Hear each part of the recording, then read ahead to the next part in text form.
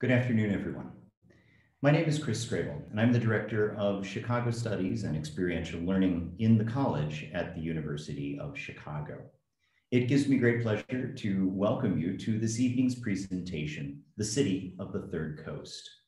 Today's presentation is the fourth in a series of distinguished lectures, community conversations, and other events that seek to reimagine the future of Chicago after an incredibly difficult period in our city's and our nation's history. The series, which we've entitled Chicago Futures, has been developed as a collaboration between two offices within the undergraduate college at the university. Chicago Studies offers curricular and co-curricular opportunities for the college community to study, engage with, and positively impact the diverse communities of our world-class city. The Parousia program for public discourse offers courses and programming that aim to develop communicative competence and foster vigorous, inclusive, and productive public discourse within a wide variety of communities. To date, our series has included 3 distinguished lectures and 3 community conversations with representatives of local industries significantly impacted by the COVID-19 pandemic. All of these have been recorded, if you're just joining us now, and are available on the Chicago Studies website, which is chicagostudies.uchicago.edu. In spring, our series will continue with 4 more distinguished lectures, plus additional conversations on the future of Chicago small businesses, farmers markets, and music scene. We hope that you're able to join us for all of these. The Chicago Futures series as a whole has been generously co-sponsored by the Office of the President here at the University of Chicago. Today's session is also co-sponsored by the Program on the Global Environment. And now it gives me enormous pleasure to introduce the first of our dialogue partners this evening. Neil Brenner is Lucy Flower Professor of Urban Sociology at the University of Chicago and a recent addition to the faculty. Neil's a critical urban theorist, sociologist, and geographer who's interested in all aspects of research on cities and urbanization. His writing and teaching focus on the challenges of reinventing our approach to urbanization in relation to the crises, contradictions, and struggles of our time.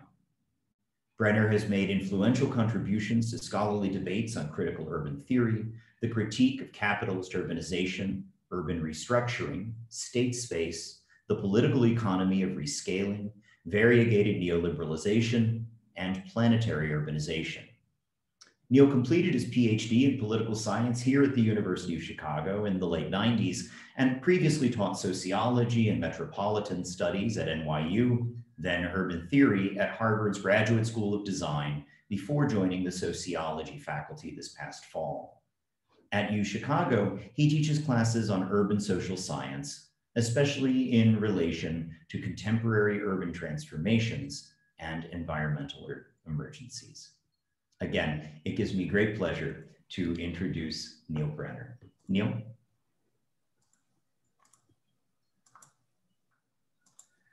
So I think you can hear me, but my video is not starting and I'm trying to start. So forgive me everyone for this glitch. There we go. Can everyone see me now? Okay, perfect. Sorry for that, everyone. So greetings, colleagues, friends, students. Thank you very much, Chris, for that introduction. Welcome everyone to today's session of the Chicago Futures Distinguished Lecture Series in the Chicago Studies program here at the University of Chicago.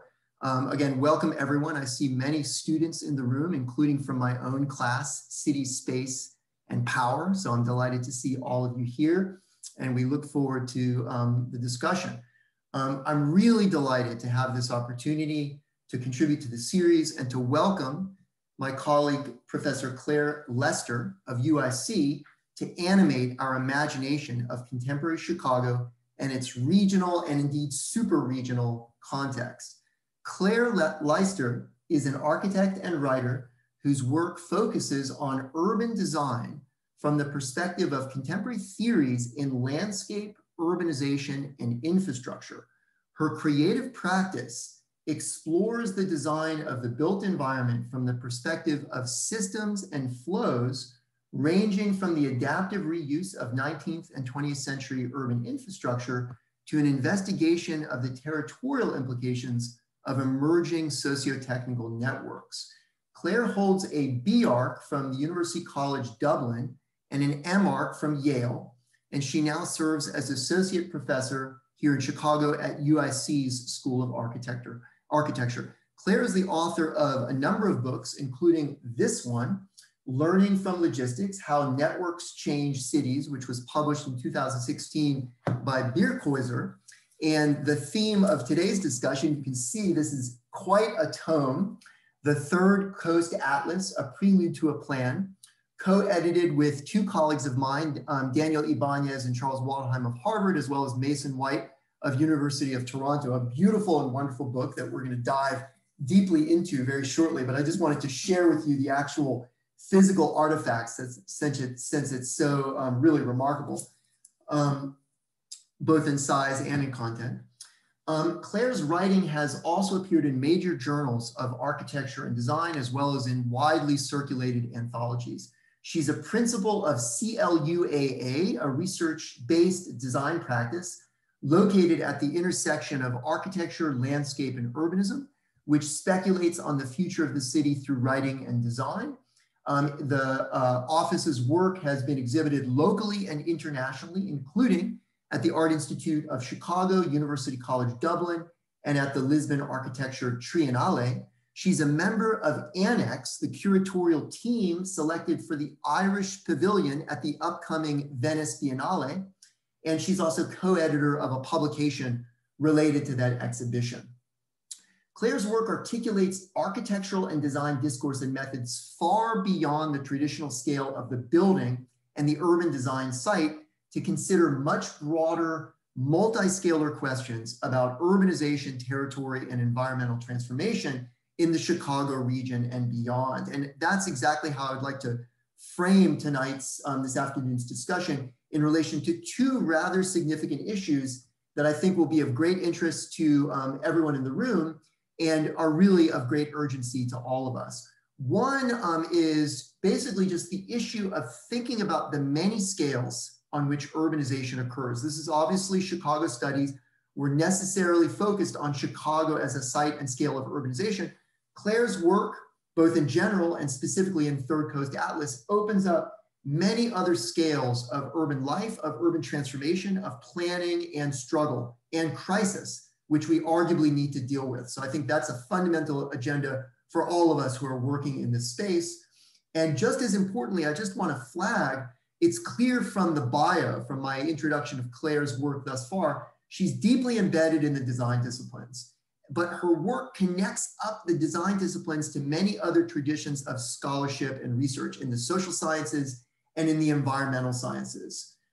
So alongside our theme for the day, Clare's presentation here gives us the opportunity to discuss Clare's particular positionality within the design disciplines and the ways in which heterodox approaches to architecture and urban design can contribute to our understanding and to our ability to shape emergent urban transformations, again, both in Chicago and beyond. So our focus tonight is Third Coast Atlas, published by Oktar a couple of years ago. It's sold out, but maybe you can find a copy someplace, somehow. I highly recommend it.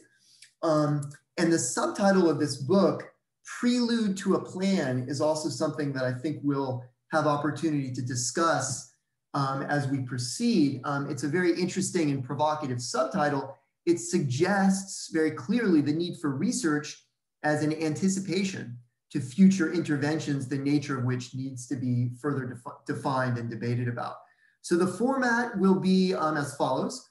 Clare Lyster will present some ideas from this book and beyond for about 30 minutes or so, and then we'll open it up for discussion. I'll offer a few comments in immediate response, and then we'll open up the chat box, and you can simply submit your questions in writing, and I'll curate the questions, and we'll have a bit of a discussion and a kind of jam session about the issues that are raised.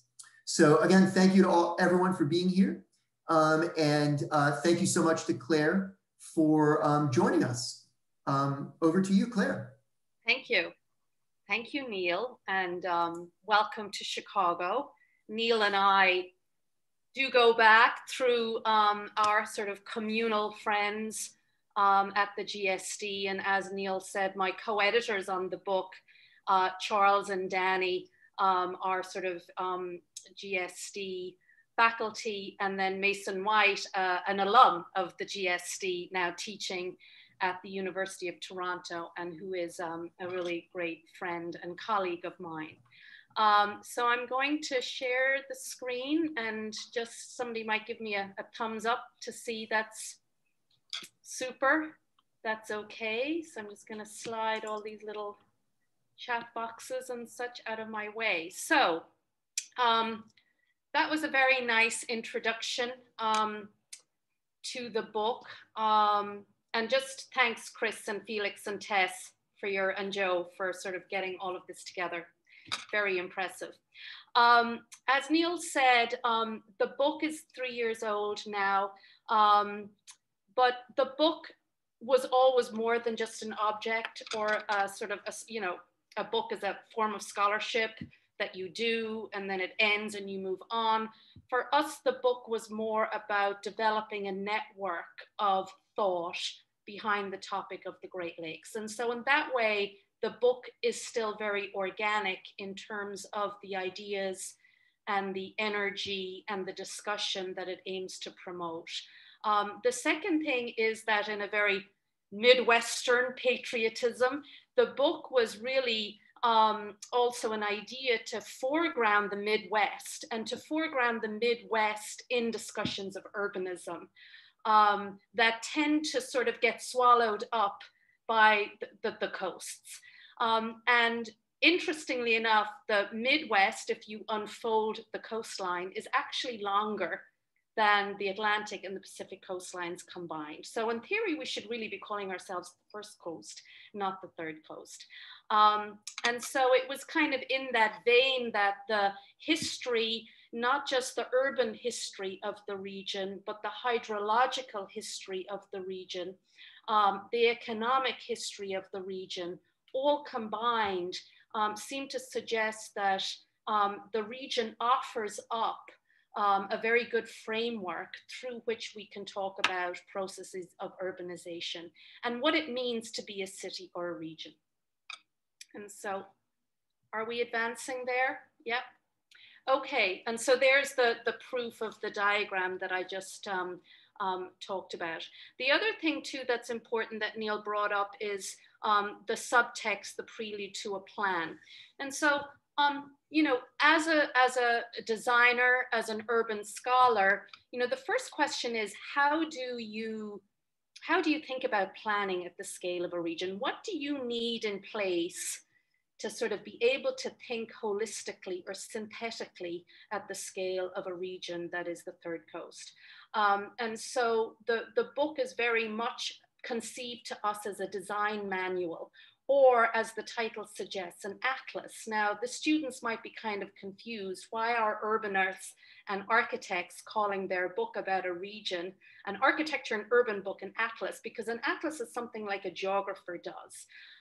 But the atlas word comes up purely out of this sort of notion of synthetic research, the meaning that you could really only fully understand or document the region if you look at it from a multiple different angles, if you look at it from multiple different perspectives. And it's the overlay of those perspectives and thinking about conflicts and anomalies between those perspectives that one really produces a kind of framework for understanding the region.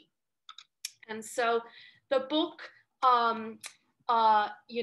at the beginning, the book attempts to describe the sort of geophysical characteristics of the region, which, I mean, I'm actually recognizing that we might have some international students here and so might not actually be familiar with the area.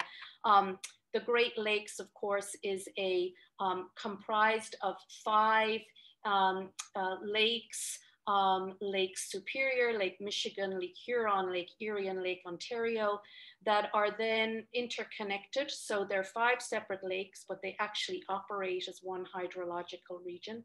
And then the lakes are sort of augmented by a series of different artificial waterways such as the Erie Canal, which we'll talk about a little later, that sort of actually gave greater significance to the water body, because as we know, the Erie Canal was the waterway that linked the Great Lakes to the Atlantic seaboard, and really was responsible for the opening up of the whole interior of the Americas. And so immediately we see the kind of significance of the region over and beyond itself.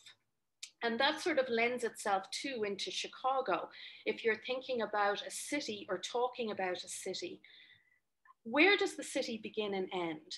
How do you know what you confine your scholarship to, especially in the contemporary area where now our metropolitan Chicago is extending to 9 million people and is really northeast Illinois into southern Wisconsin, into Indiana, that the notion of the city has sort of burst its boundaries beyond what we might have originally thought of as an urban edge.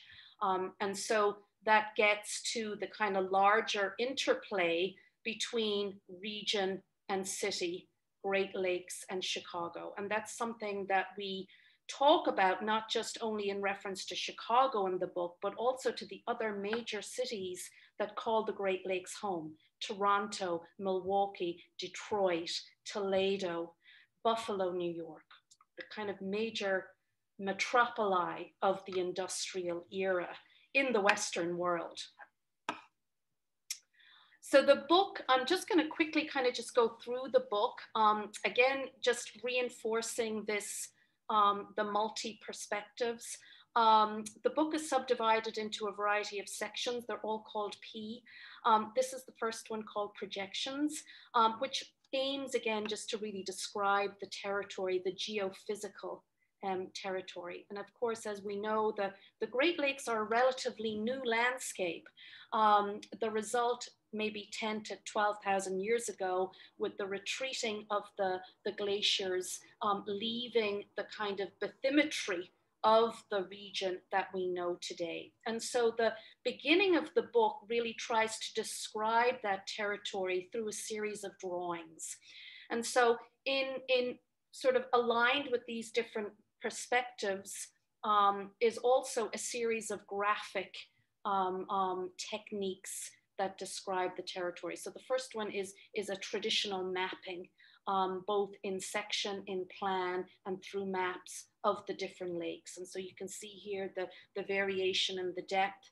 On the left is Lake Superior, which of course is the deepest, largest lake, working eastwards to Lake Erie, which is the shallowest lake, to the Ontario, and then of course to the St. Lawrence Seaway.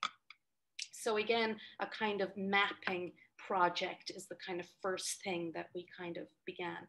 Also too, looking at the image, particularly on the right there, is showing the kind of the satellite, the planetary diagram of the region from the perspective of the different urban areas. And so you can see predominantly urbanization existing on the lower southern part of the lakes. And of course, you can see the kind of large footprint of Chicago. You can read Detroit, you can read Cleveland, and then extending further east, you can pick out Rochester, New York, Buffalo, Ottawa, and Toronto, slightly to the north. The image on the left, of course, is the kind of iconic shape of the region, and sort of admitting the quantity of fresh water. A fifth of the world's fresh water exists in this, the basin area. And what the Great Lakes Basin just really means is a line is the watershed of the Great Lakes, which is sort of outside of the actual water body. And that just means that anything in that shed line drains into the Great Lakes. Anything outside that shed line drains to the Mississippi. So it's kind of a kind of very large continental line in the sort of geology of the country. Then looking at sort of urbanization again, and then looking on the image on the left is commercial traffic. Of course, one of the main catalyst for urbanization of the region was in fact the lakes as a form of transportation. And so that natural resources that existed in the upper Midwest and in Canada, or whether it was lumber in northern Michigan or in northern Wisconsin, the lakes became this conduit linking different resources to different cities. And of course, then that sort of becomes amplified with these canals that start to link different water bodies together in the urbanization area as we move eastwards. Also in this section, just looking at, we feature the 12, what we consider the major metropoli of the region, and just do a sort of little diagram of the black dot in these diagrams is urban, like the political urban boundary population, and then the gray orbit or ring outside the black is the metropolitan population. And so what you can start to see is over time how metropolitan areas have increased and downtown core populations have started to decrease. So the map, the book becomes a map of population and urban statistics of the cities in the area since their inception in the kind of early 19th century. And so that brings me to the second sort of section of the book, which is called Prospects, which does just that, focuses a little more on these major metropolitan regions. And so what we did is we solicited 12 essays on these different 12 cities that I just mentioned from urban planners, designers, journalists. This is Jerry Heron's text on Detroit, which really is a summary of a series of essays he put out in places in maybe the mid-teens that sort of charts a story of Detroit. And the image on the right there you can see is a kind of map, a different kind of map, kind of an infographic that starts to show the kind of population, increase in population, and what you'll see mostly population peaks between the 1930s and the 1950s, the demise of urban population in favor of metropolitan population, and then some iconic urban design moments or iconic cultural moments in the history of that particular city. Richard Sommer, who is the Dean of the Architecture School at University of Toronto, wrote an essay about Toronto. And of course, interesting now that Toronto is now the third city in North America. The other interesting thing about the Great Lakes is because it's a binational region, you start to think about the region beyond the nation state. And we sort of start to talk about North America without being specific to Canada or to the US. Chicago, Bob Brookman, my colleague, now ex-Bob is retired from urban historian at University of Illinois, Chicago, writes the essay about Chicago. Katarina Rude-Ray writes about Toledo, and so on. So all the essays or the urban essays are really like a report from the field of that particular city or the state that that particular city is in at the moment. And it's not all good news. This book is not like, is quite depressing in parts. It doesn't hold back many of the social, economic, and now recently ecological challenges that we face collectively as both scholars and designers. A portfolio section in the book, I've kind of combined two sections here just for the purpose of the discussion. Looking again at the kind of history of map making of the region, whether it was from the French through like the early fur traders that kind of, you know, sort of navigated the territory as they encountered the territory, then to the more kind of colonial maps by the French and then the British, and then leading up to the kind of first Army Corps of Engineers survey of the territory in the kind of 1870s. I want to say these maps are from 1872, but don't quote me on that. But what's fascinating about these maps is that they were sort of extremely precise, deployed the kind of latest mapping technologies of their day in terms of triangulating points, referencing every sort of little corrugation of the coastline to lines of latitude and longitude. So a very kind of scientific way of understanding the territory. The potentials section in the book is a far more kind of contemporary way of describing the territory. And we invited a series of architects, landscape architects and urbanists, some from the GSD, some from Midwestern institutions like University of Michigan, University of Madison at Milwaukee, from IIT. And they were written a series of sort of design research essays called Potentials. And basically they just take approach the region through different concepts. And I'm just going to go through a couple of these just to kind of give you the range of the approaches. This is Pierre Bollinger's, of course, another colleague of Neil's. Pierre is a Canadian landscape architect from University of Toronto, and then more recently at the GSD. Pierre writes about the notion, like what is a region, or how do you kind of characterize the notion of regionalization, even before you start to approach it as a kind of scholarly topic.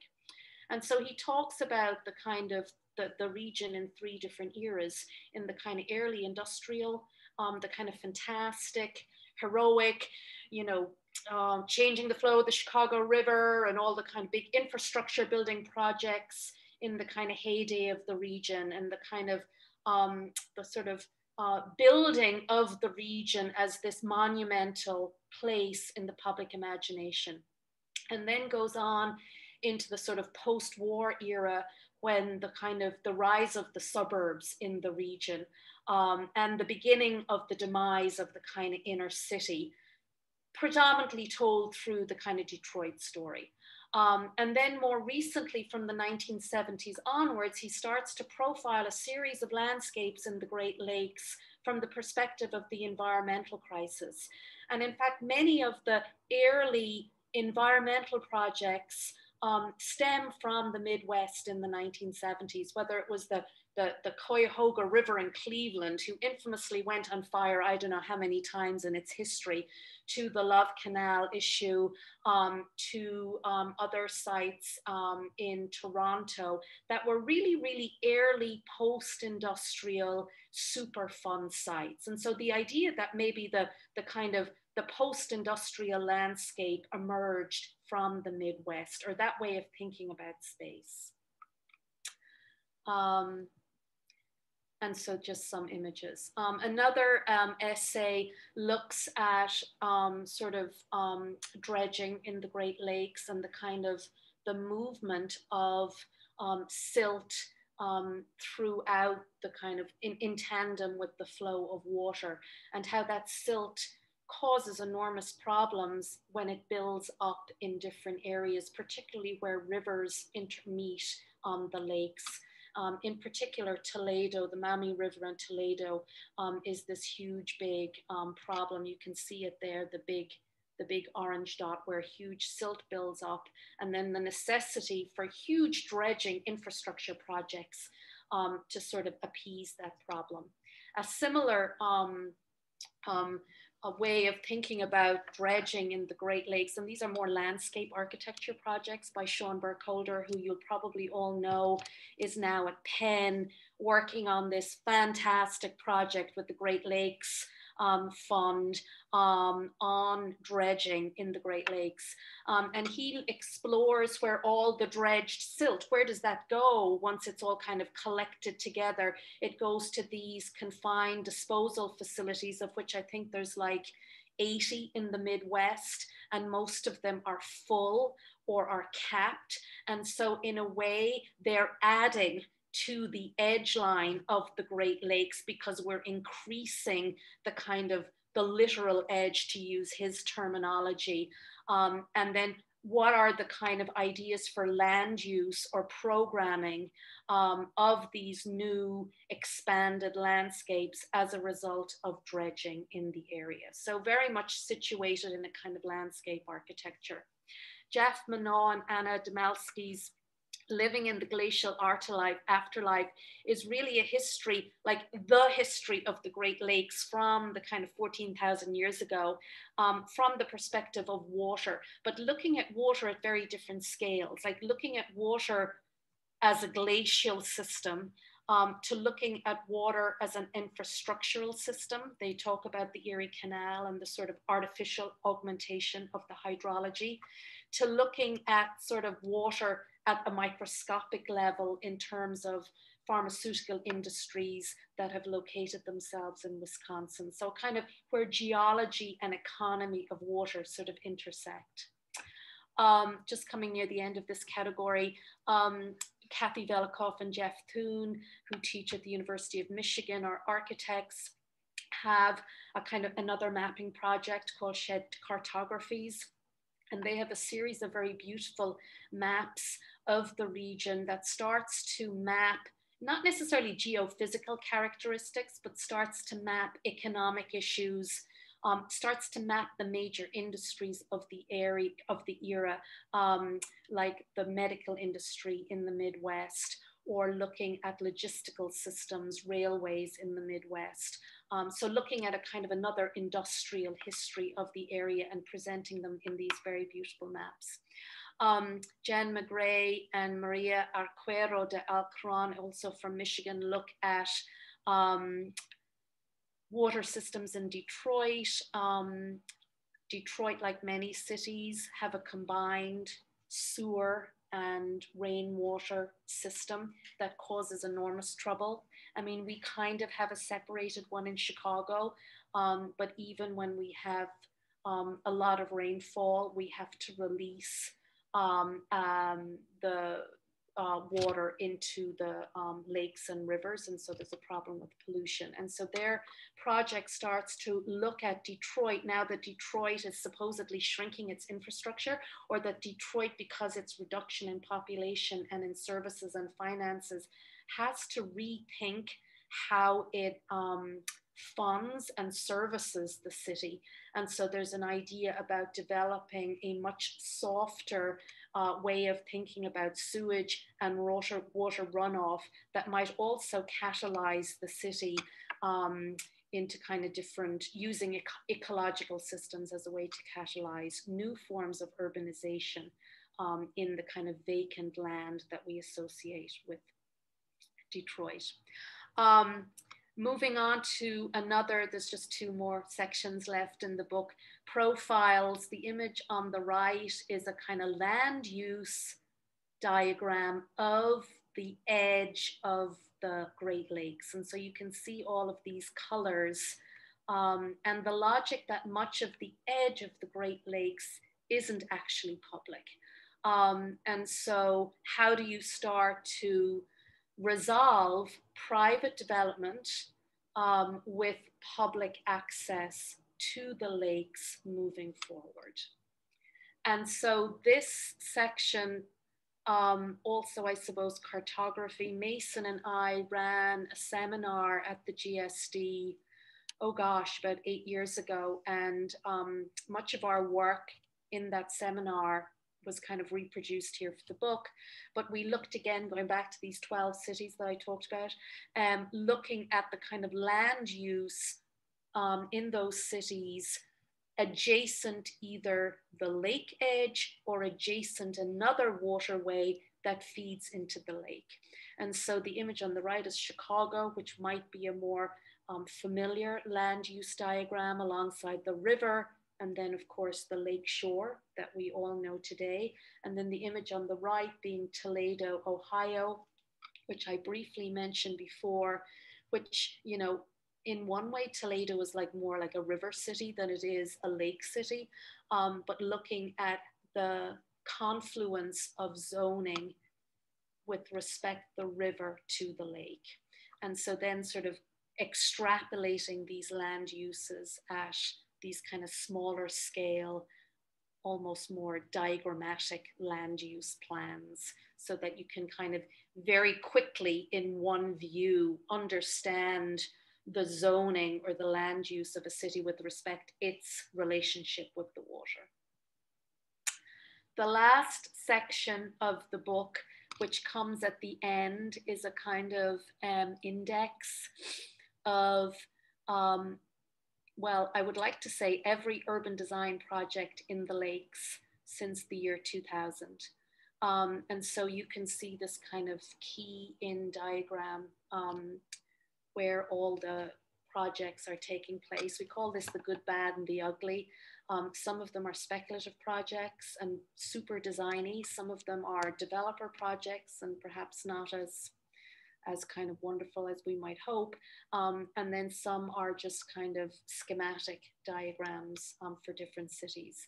But what's really interesting in this is you begin to see that even like the smallest, like, I mean, not that Duluth is not a small, but Thunder Bay, Ontario, you know, cities that are pretty peripheral cities, like Thunder Bay is remote.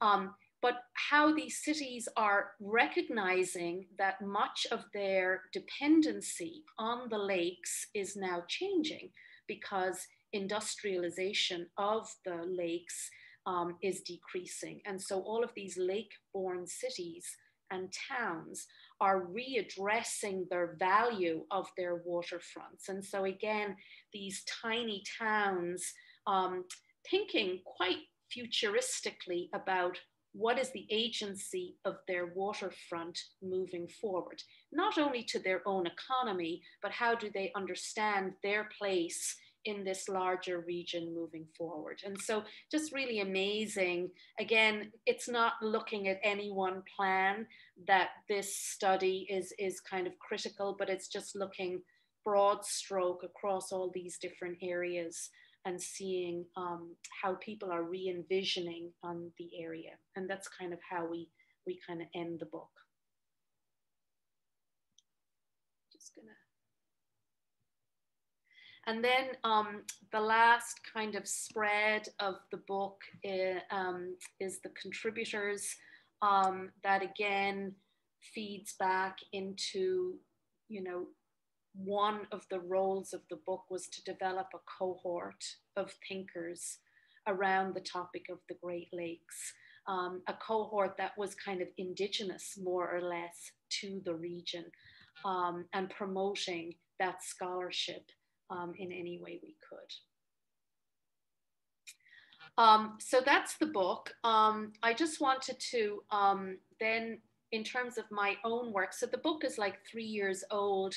The book was also called Prelude to a Plan because maybe one would also then have a second volume that actually did the plan or a series of plans. I mean, there's no way that you would actually kind of think about making a singular plan or one big master plan for a region of this scale.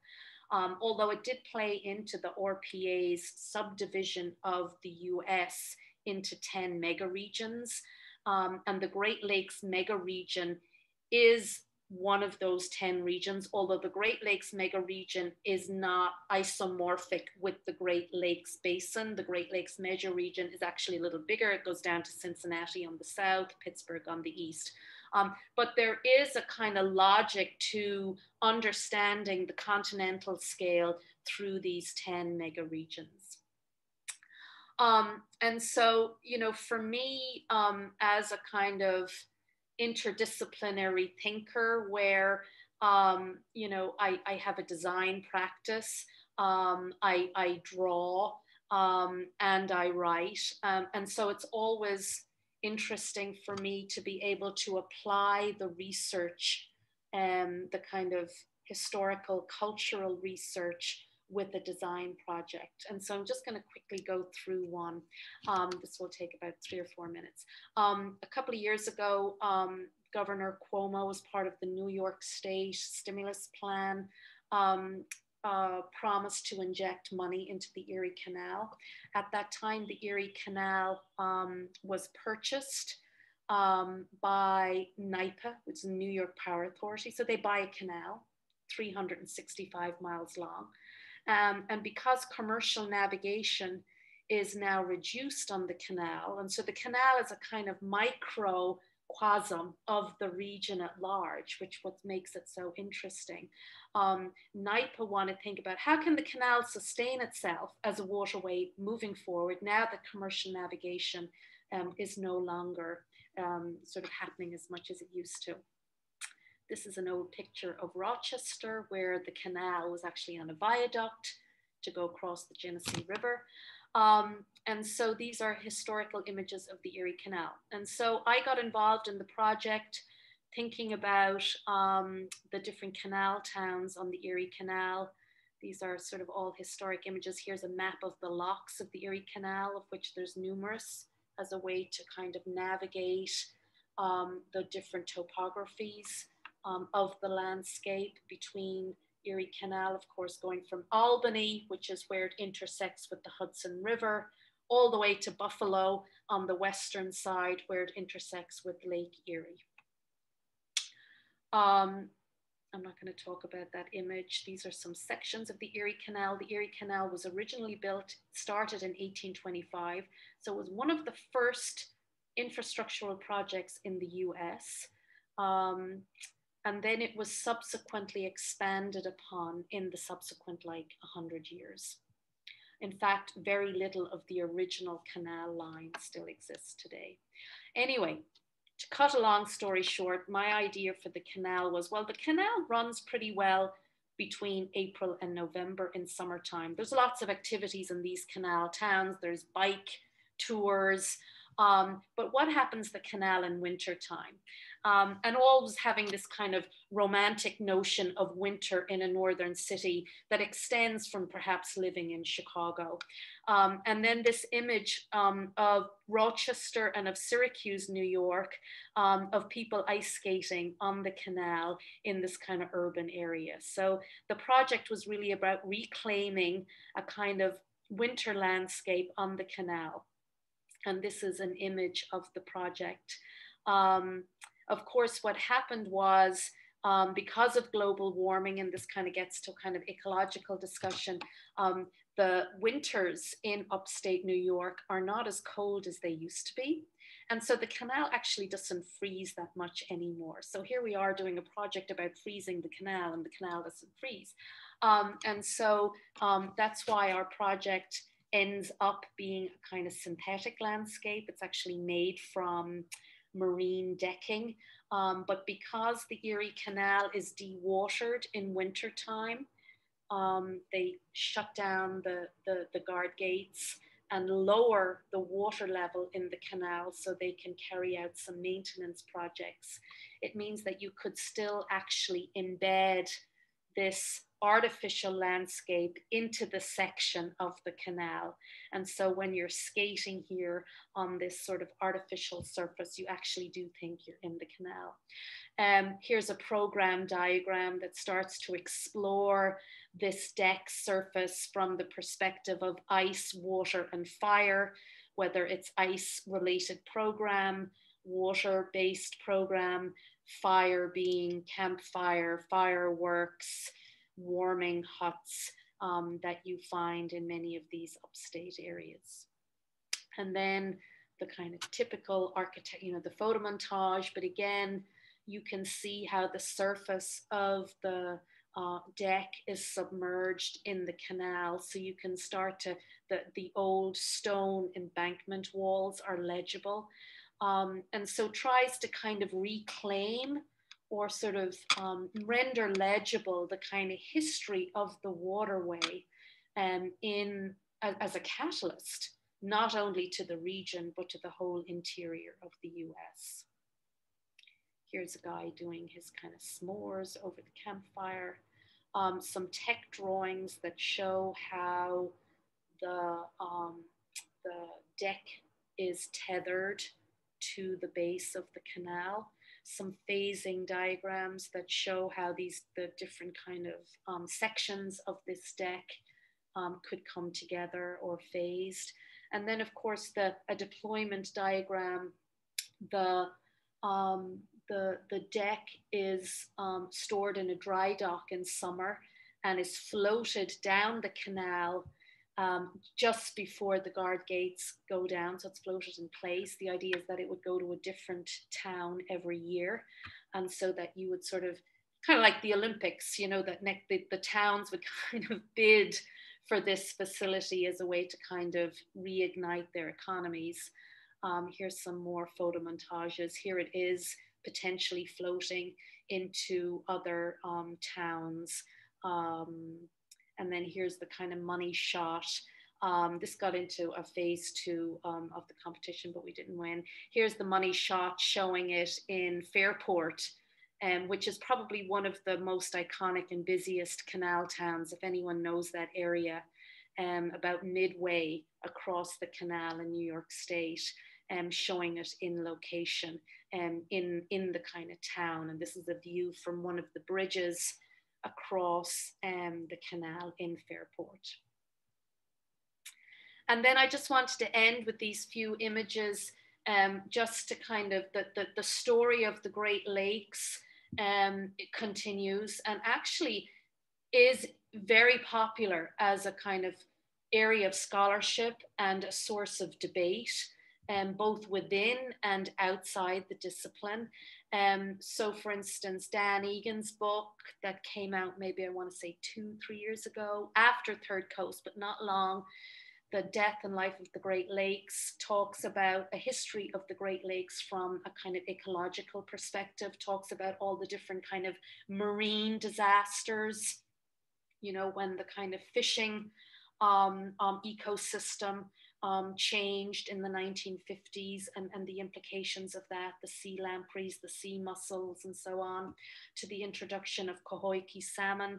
And then more recently, the image on the right was in Nat Geographic, maybe last year, a profile of the Great Lakes. And so that's pretty international exposure. And then last year, the Chicago Tribune ran a series on the Great Lakes where they focus on a different lake every month or so. It went from like maybe over the space of about 7 or 8 months, where they profile Lake Erie, and they take a couple of places on the lake, or they profile some of the challenges. In this case, the algae blooms in Lake Erie. If you look over Lake Erie in spring and summer, it's green, it's not blue. And that's because Lake Erie is incredibly shallow and the water temperature is warm. And we get a lot of algae bloom in the coastal area because of agricultural runoff into the lake or industrial pollution in the lake, and it has nowhere to go. And then, of course, that was a major problem for Cleveland a couple of years ago in terms of the quality of the drinking water. More recently, as most of you are aware, if you spent any time here last summer, even if the lakefront was closed for much of the summer, because of the pandemic, you will be aware of the increasing water levels and both the economic and ecologic destruction that that's causing, particularly in southern Indiana and up the coast in Michigan. A lot of people have their houses falling into the water because of the high water levels that are eating away at the dunes. And so that's been a major issue, not just in Lake Michigan, but also in Huron over the last few years. And that's combined with a kind of natural cycle of high tide, which supposedly is in 30-year cycles in the region, combined with excessive runoff that we had from the 2 polar vortex winters in, what was it, 2014, 2015? So a combination, and then perhaps, you know, maybe larger macro climate change transformations having causing big impact on the rising water level in the coastlines. I don't know what the Lake Superior one was. I didn't read this one. Something about ice there. Lake Ontario. And then looking at Lake Michigan again, which again, I suppose, you know, the lake, rising sea level, water level here, problem given Michigan's, especially Western Michigan's reliance on the tourist economy, and all of those coastal towns up in Western Michigan that rely on the lake primarily for the tourist economy between April and November, even 12 months of the year now.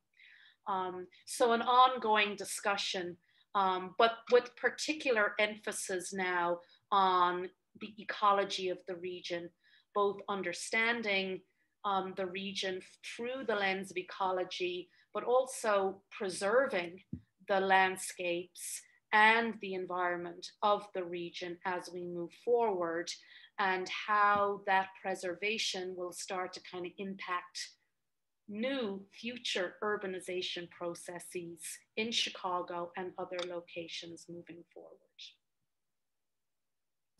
So that's it. I'm going to leave it there. That was 501. Thank you so much, Claire. Chair, I'm sorry. No, I said thank you so much, Claire. Hopefully we can switch back to viewing both of us. Perfect. That's great. So Claire, thank you very much indeed. That was a wide-ranging, very provocative presentation of an impressive, exciting project. We have a couple questions, really interesting questions that have already come in. And I'm gonna, if I may, just bundle some of them together and put some questions on the table. Let me also just invite everyone, just reminding you the way that we're gonna do this is write your question in the chat box and I'll keep an eye on them and see how many questions we can pose to Claire and get into a discussion here. And also, I believe there is a little button where if you want to look at the questions that are posed, you can click like on it. And that gives me a sense of the level of collective urgency that emerges around some of the questions that have been posed. So Claire, there are a couple questions that have been posed about the project itself. In other words, the book. It's obviously a very wide-ranging book with a lot of different authors, a lot of different perspectives, a massive research project on 100+ years of capitalist urbanization, its spatial expressions, its ecological dimensions, its consequences, and the possibility of shaping it with a big team of authors. So I think a number of us are curious about, first of all, how did you do it? Like, so Arthur, actually, let me actually first go to Sarah's question. She comments, what a stunning, sweeping intellectual effort that is both collaborative and interdisciplinary. What was the conception of this project like? What kinds of initial obstacles, if any, did you face in the planning of such an ambitious research effort? I think that's something that a number of us are curious about, just in terms of mounting and then actually delivering on such a book that's so massive, both in scope, but also physically. And Arthur raises a question substantively about the research project which emerges from that kind of method. In other words, bringing many colleagues from diverse locations and teams together. He says, you mentioned that in the layering of perspectives that make up this volume, you surfaced a number of anomalies that the team found revelatory. He loves this notion. He's wondering what were some of the particular revelations, the anomalies that emerged from the research as you continue to think about these issues. And if I may, that's already a number of issues, but I'll just tack on, in some ways, a framing issue that connects to both of those questions. So it's clearly a book where at first cut, it seems clear that you and your co-editors were concerned to document a process, a set of processes and levels of interdependence that we don't adequately understand by assembling data, maps, documents, simply in order to represent. There's a massive representational effort and accomplishment here, this dimension of urbanization in the United States and in the world. And I'm wondering, I mean, this connects a little bit to Arthur's question about the anomalies. If you had to crystallize from the documentation. In other words, you've documented your effort of documenting all these processes. But if you had to crystallize the core argument and intervention about the Third Coast and the Great Lakes, what would it be? And I have a suggestion, just a proposal. I don't know if this actually corresponds to your intention, but I was really struck by the way you accentuated Pierre Bélanger's chapter, where he develops an account of urbanization during kind of the modernist period of design, these heroic large-scale interventions, creating the Erie Canal, many other hydrological transformations, big, massive industrial infrastructure to facilitate this scale of interdependence in urban development on the one hand.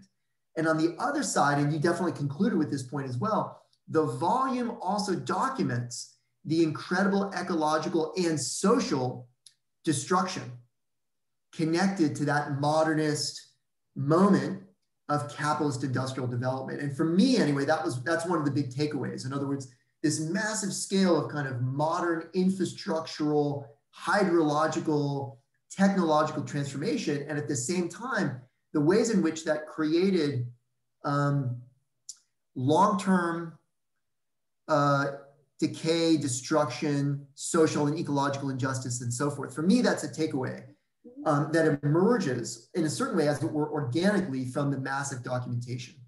So I wondered if you could reflect on that. That's already a number of issues on the table. We should give Claire a chance to respond. And again, to the audience here, feel free to add more questions. Claire, sorry. I'm just writing those down. In going in that order, Sarah. Hi, Sarah. Thank you for your question. Yeah, it does look like it was a huge project, a huge endeavor, but we did it over 9 years. And so, you know, it would be super busy for 6 months and then it would go away for a year. And then it would be super busy again for another 6 months and it would go away. And so it was very piecemeal in terms of its, our approach and the time we could dedicate it to. I remember being here in Chicago. We have this event in Chicago called, somebody will correct me, is it, you know, it's in October, Great City, Great Spaces, and you can go to buildings that are not typically open to the public. I don't know what the official name is. And a lot of architects and urbanists will do lectures in buildings that weekend. And I did one on the Chicago beaches. And so we got in this shuttle bus and we went up and down Lakeshore Drive to the different beaches and talked about how the beaches were made, artificial systems where the sand comes in from. And that was the kind of impetus for the book. It was like, somebody kind of said, wow, that's really kind of interesting way to talk about Chicago. You should write a book about this. So that was kind of how the book started. And then we got Danny involved because Danny had written The High Cat, a similar book about Catalonia. Mason became involved. So we never knew what the kind of end product was as we were doing it, but it was like a snowball, Sarah. It just kept getting bigger and bigger and bigger. And that's where we kind of ended up. And then we got some nice funding.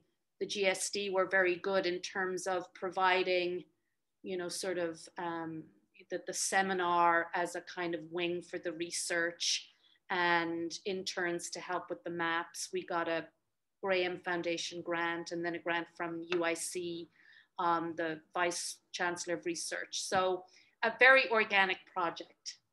Arthur's question, and this leads into Neil's, maybe anomalies might not have been the correct word, but I second Neil's sort of comment on revelations. And it is just that the kind of public imagination of the the city of broad shoulders, you know, the kind of gritty, real world aspect that I think permeates the region, you know, the Rust Belt and many names of the region. And Pierre talks about this, I won't say derogatory names, but titles that were kind of presented the region in a very particular way. But on the flip side of that, the kind of the fact that the region was one of the first areas that started to notice the impact of the industry and the impact of the super urbanization of the region. And so in one way, we started to lead the field in terms of, Clean Water Act came out of a discussion of water in the Great Lakes. Many of the EPA mandates in the early 1970s, those Superfund sites were in the Midwest. And so, the kind of, it's kind of a yin yang, or the kind of heavy duty side, but also the kind of the soft kind of almost feminist almost side of the region that has actually now and will be the engine that moves the region, onward in the 21st century, at an economic level as much as anything. And so, yeah, so I think that the kind of the question is, and the book also, we tried to write the book for a broad audience. The idea was that the mayor of every town in the Midwest would have a copy of this book and would be able to, the book is like written quite, it's direct. Do you know what I mean? It's not oblique in its kind of delivery. And so, the idea that it could start to kind of encompass a kind of, not a grassroots, but that it could sort of start a movement in terms of how we look at the region, but also recognize that the future of the region, we need industry, we need economy. I mean, look at what happened many of these cities and still happening. I mean, Cleveland, Detroit, I mean, tough stories, but how do you reinvent that future, that urban future, through environmental issues and through a more ecological way of thinking about the water, for instance, energy. Pierre talks about, wind farms, land banking. There's lots of things going on, urban agriculture in Detroit. Like, you could profile many of these new kind of urban economy meets urban strategies that are emerging. So thank you for that, Claire. So there are a number of questions about mapping the Third Coast region. And the book, as you showed, even from your brief presentation, I think it's clear that the book is just a rich assemblage of cartographic materials, both historical cartographic materials and materials that your authors produced and that the editorial team produced in order to try to represent this particular region.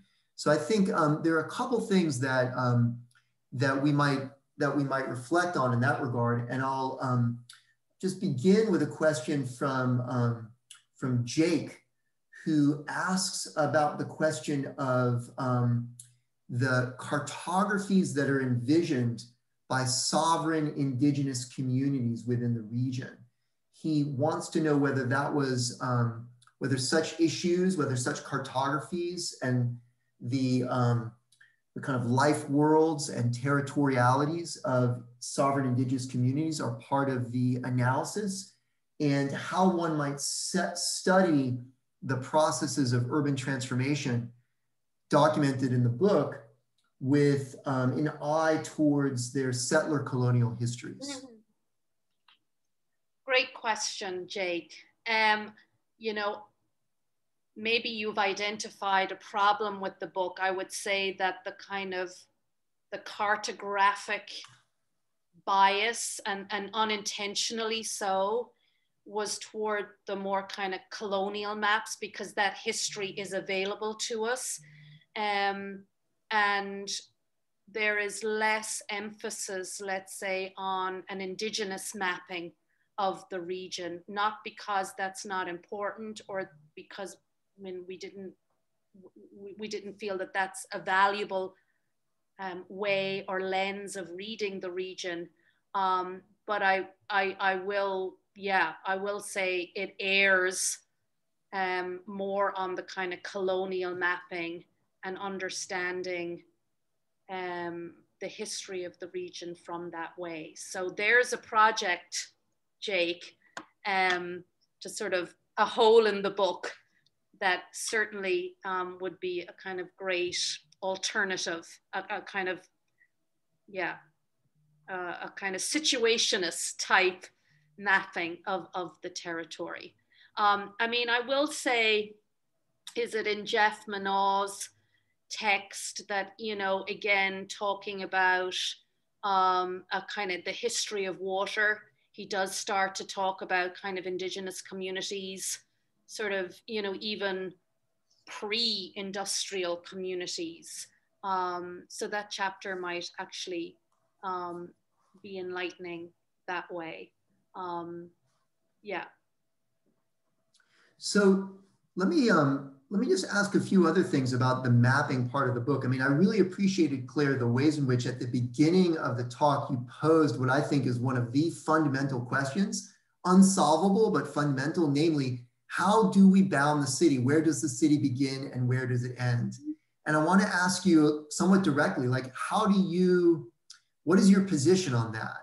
And let me just say a little, let me motivate it a little more. So in one of my classes this term with my students in an introduction to urban social science course, we read a number of texts on megalopolis, which of course you and your authors engage with in this book, including the famous Doxiadis essay on the Great Lakes megalopolis. And one of the things that we discussed in relation to that classic literature, Doxiadis, Gottman, and others, is that it seems a little arbitrary. In other words, on the one side, it's quite convincing to read Gottman on megalopolis, Boswash, and the many other megalopoli he documents, and then to read Doxiadis, who has such an elaborate documentation of the many scales of ecological, infrastructural, social, demographic, etc. interdependence. And then you can create a map, you can draw lines, you can scale it up. And I'm certainly sympathetic to the idea that we have to scale it up given the kind of colossal nature of contemporary urbanization. So that's all on the one side. But on the other side, it seems a little bit arbitrary because you could keep scaling it out. You could scale it further out beyond the Third Coast and beyond Gottman's Boswash. You could start to connect the different megalopoli. And at some point, you're looking at the scale of a very unevenly developed fabric of, we might say, planetary urbanization. We might come up with a different term. But clearly, there are folds and contours and uneven differentiations within this kind of tapestry or mosaic. So basically, where do you come down on this? I mean, clearly, there's a specificity to the Third Coast, which is in part defined, one might argue, by the interplay between inherited historical ecologies of water and land use and urbanization processes. But the book makes a strong claim that there is something coherent, not just as an imagined realm, but as a space of design, as a space of action, and as a space of interdependence that you call the Third Coast. So how do you demarcate that? And relative to both the smaller scales that one might also argue are fundamental and potentially larger scales. Yeah, I mean, I think, the best book, maybe, what is the best book about a city is actually a book about Chicago, is Bill Cronin's Nature's Metropolis. And it's actually a kind of similar shtick insofar as you cannot think of one without the other. And there's this really both fundamental on one hand, and then complex on the other relationship between the city and to use his word, the hinterland. And so this kind of, the continued oscillation about inside and outside, or interior, exterior, whether that's the prairie landscape or the lakes. I think that's kind of a fascinating discussion. I mean, yeah, there's no kind of real there's no conclusion to that discussion. But for the longest time, I felt in architecture, And notwithstanding the megapolis kind of research and Doxiadis's work in the kind of, when was that, 50s, 60s, the kind of urban design or the architecture community, I don't think saw cities in that as a dialogue between outside and inside. And that to the kind of detriment, I think, of urban design and planning in the US in general. And I still see it today in architecture schools where we do an urban project and it's urban, I'm in the loop in my office, urban is downtown in the loop and it's a bounded condition and it has edges and it has boundaries. And I think we have simplified, and I say this sort of, you know, a little bit of criticism to my own discipline, we've kind of simplified the complexities of what even to frame the urban project.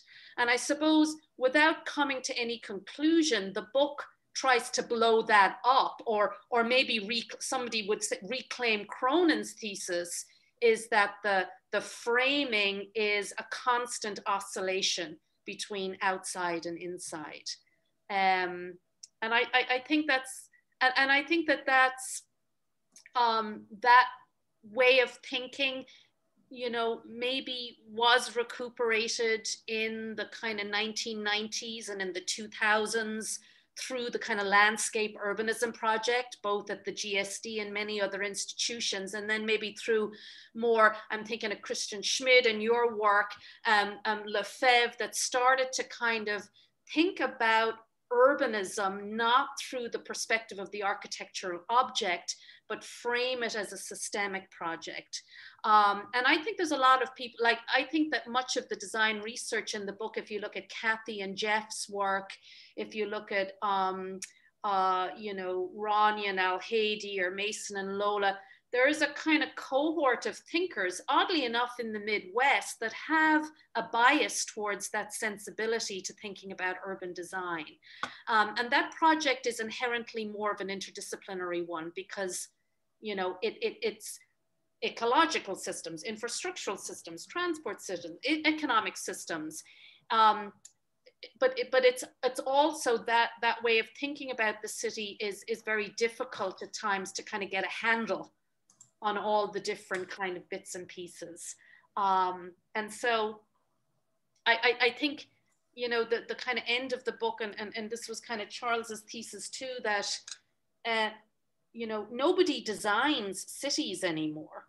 You know, architects used to design cities, landscape architects design cities, like if you look at Olmsted, design big urban areas. And then planners started sort of designing cities, but planners is a much more abstract way of thinking about space. You know, it's through numbers and through policy and through, you know, rules. And so the idea is that nobody is designing the city. And when I say the city, I mean that as an idea as much as a place. And so how do we kind of get our heads around that? And how can we make a book that starts to talk to that topic? Yeah, that's really important. And I just want to really underscore this for students and also for colleagues in the room who may not be that familiar with the kind of worlds of architecture and urban design discursively. So I really want to underscore that the work of Clare and her colleagues, from my point of view, it's a very strong critique of architectural and urbanistic discourse in kind of mainstream circles that tends to bound the site because usually because a client owns or has some kind of jurisdictional power over a particular plot of land, and that becomes the project. It's defined by property, by the boundaries of property. And then it's all about situating the site in a broader context. But the scale of design is basically, it's taken for granted that it's bounded. And the work that Clare, her colleagues, both in this book and elsewhere have been doing really unsettles that. Because even though, of course, there are particular sites and scales of intervention, such as the wonderful projects that you shared with us at the end on the Erie Canal. Mm-hmm. I particularly like the fire one, since I'm usually cold in the winter. I want the sauna and the hot chocolate and the hot tub rather than the ice and the snow. But in other words, They're particular sites of design intervention, but they're understood as part of a totality, a whole, an ensemble. There are different terms in assemblage, but a multi-scalar realm of interdependence. So just again, for everyone in the room who may not be familiar with these worlds, this is a dissident discourse and practice, which from my point of view, we urgently need both as a research method and as a mode of intervention in relation to these challenges. Because of course, the challenges are not bounded. We're not going to solve climate change by building a net zero building. Mm-hmm. That might help, but ultimately the building is not the right scale. The scale is probably much closer to the scale on which the Third Coast Atlas is framed. So I see that we really just have a few minutes left. And there are a number of questions that have been posed. I'm not going to be able to get into all of them, but a number of participants are very interested in the practical implications of your work, Claire, of this book and elsewhere, related to, for example, Robert poses the question about how your approach might help inform our critical perspective on contemporary local projects, such as the Obama Library here in the neighborhood of Hyde Park. And Chris also asks a very interesting question along these lines. He mentions that in some of your personal design work and in your comments about a feminist voice for the region, you've suggested the need for a new narrative at a regional scale, less the city of broad shoulders in that kind of traditional modernist sense than something else.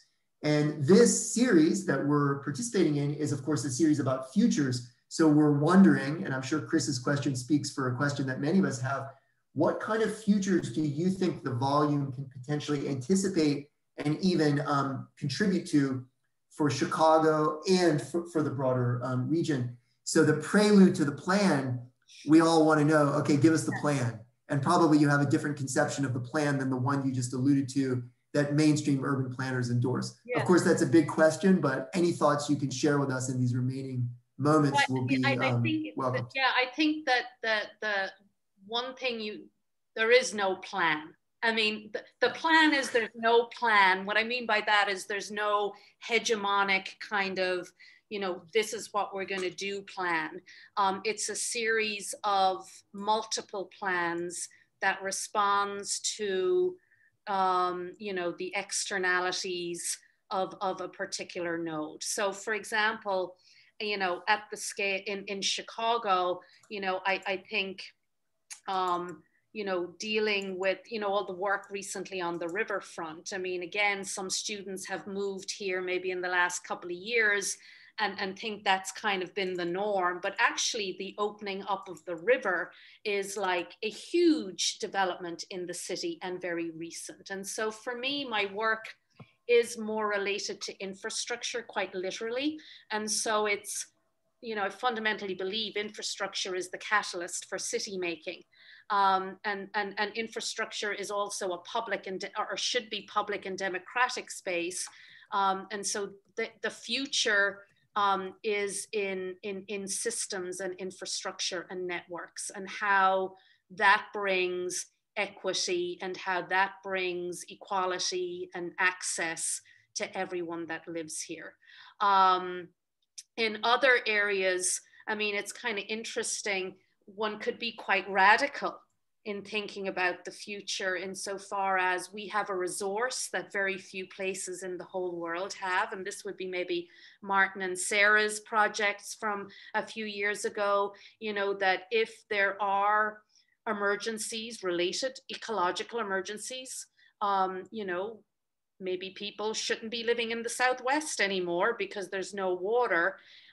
We could actually see vast increases in population because of the freshwater resource. And what would that mean for the urbanization of the Great Lakes? I mean, because it's not dense. Okay, like downtown Chicago is dense, but for the most part, it's planetary. It's thin, light. It's Lefebvre's mesh, isn't it? And it's got holes and pockets every now and then. But I'm remembering that image in the third or fourth slide that really shows that sprinkling of white on the southern parts of the lakes, like all the way from Milwaukee to Chicago through Cleveland to Rochester. I mean, that's just, it's urban. It's completely urban.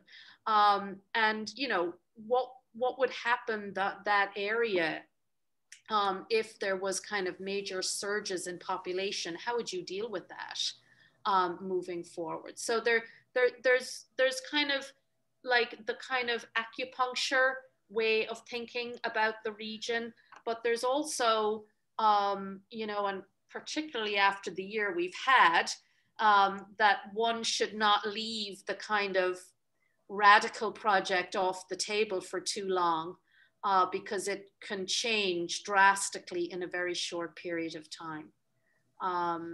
Yeah, but I mean, many of these cities too, you know, the kind of inner city versus the metropolitan city, there's a lot of inequalities, you know, whether it's Milwaukee, Chicago, Detroit, that fundamentally has to be considered in a way that has not been considered. And maybe by framing that not specific to any one urban location, but framing that across the region might actually catalyze something. Or, you know, the last thing which was on the table and now off the table again was the high speed.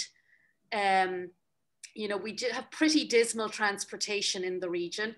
And, you know, high speed would actually work very well, given that all these cities are kind of 2.5 hours from each other, making rail intersections and rail infrastructure could actually work in this region in the way it doesn't work in other parts of the continent.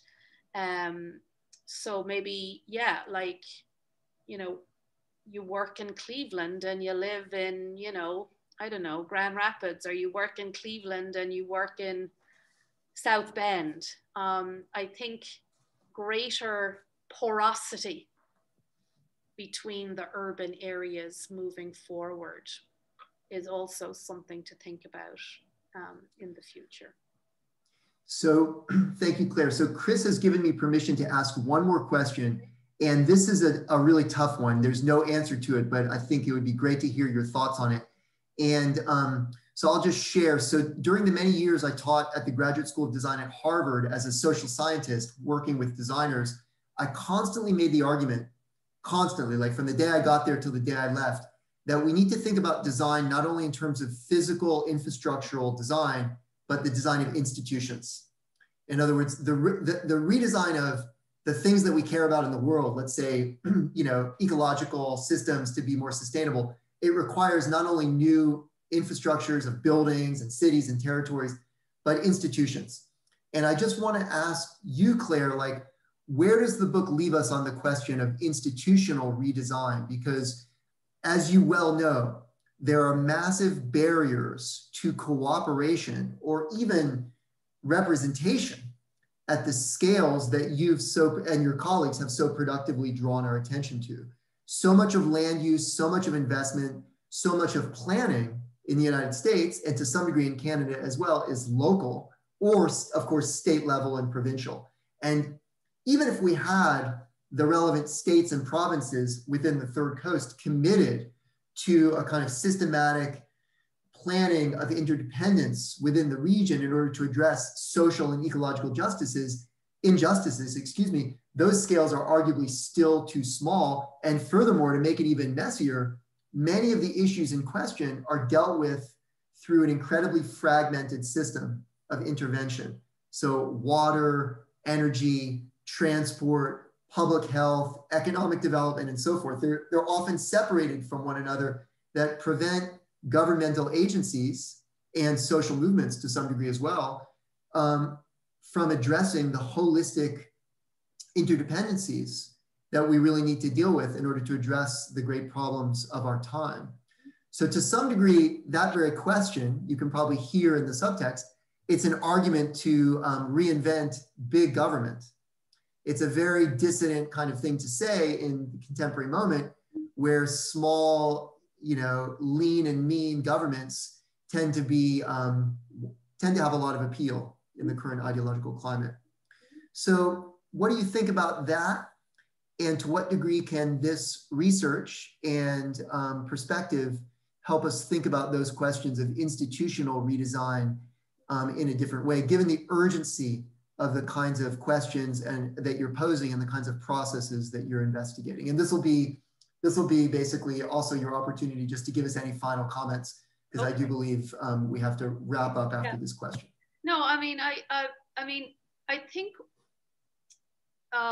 it's less an institutional umbrella. For me, it's more a collective. I mean, you know, we live in a kind of, you know, I was writing an essay there and somebody said, well, what are the collective values of design today? And I'm sitting there going, well, you know, that was the modernist project. I mean, setting the ideology, you know, which was a kind of different mission, but at least there was, at least in the discipline, something that everyone got behind. And so for me, it's less institutional collectivity and more a collective in the discipline. And I think the environmental project could become the collective project. And so it reminds me of Hashem's new book, which I was reading, which talks about the world. It's going beyond a kind of continental big idea, but the world as an architecture project, and the fact that we have to, we're at the point, what was this, I mean, I don't want to be the kind of the bearer of bad news, but what's the cliff, you know, where the 2 degrees temperatures and it's just all going to collapse. It's not about your neighborhood or your town or your state anymore. It's about something much bigger called in his like Earth or the planet. And so for me, when I read that, I was like, God, that's kind of interesting. Whether, I mean, you know, maybe it's a little scare tactic, but it would be really interesting if we could just kind of step out of our own zones and start to think about a bigger idea about humanity or a bigger idea about the world we live in. And I think that maybe the crisis, the impending crisis that we have now, you know, that might be an opportunity to do that. And whether that exists at political level, I think, yes, it has to exist at political level.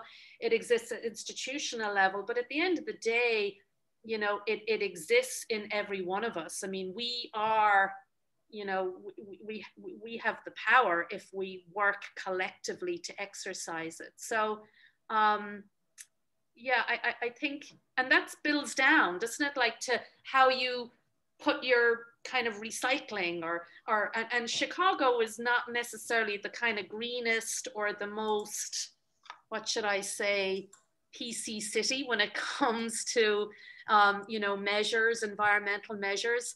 But I think that the collective imagination is on our side, and that's where the power ultimately lies. And then the kind of political ideologies and the institutional ideologies and the disciplinary ideologies will then follow.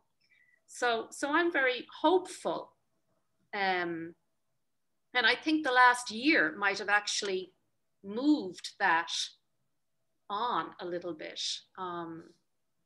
Yeah, but I think we just have to get behind things together more.